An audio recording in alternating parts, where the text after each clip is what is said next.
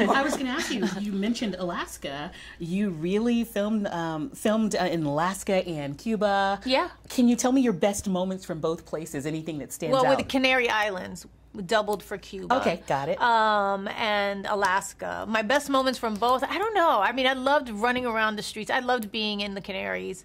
That was a lot of fun. And we did all of those great kind of like chase scenes and stuff there with the motorcycle and the small car and the crash and all that kind of stuff, and me hitting the guy with the thing. I love it. When he flies up, I was just when he flared up at me and started talking and mouthing off, and I hit him with that motorcycle helmet. That's my favorite moment ever. I was just like, this is amazing. I love this. He just fell out.